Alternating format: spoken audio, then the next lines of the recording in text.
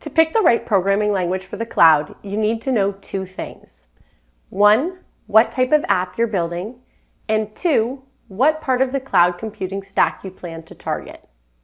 For example, if you simply plan to consume cloud-based services through a web browser, JavaScript is the only language you'll need to know.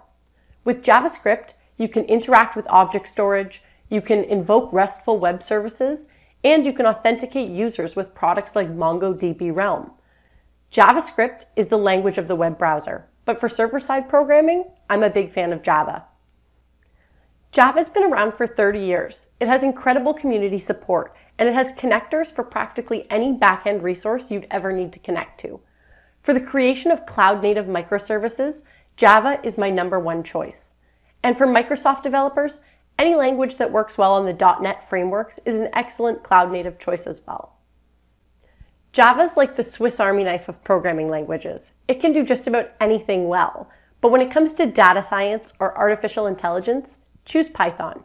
You'll be better served by Python if you're doing machine learning or using AI. Now, what if you actually want to configure the systems that power the cloud? In that case, you'll be working with Linux, and Linux is written in C. If you want to develop code that lives in the lowest layers of the cloud computing stack, C is the language that you need to know. And of course, most cloud-native applications are deployed to Docker and Kubernetes, and those are written in Go. If you want to extend Docker or customize your Kubernetes runtime, Go is what you need. So, those are what I consider to be the most important cloud computing languages: JavaScript, Python, Java, .NET, C, and Go.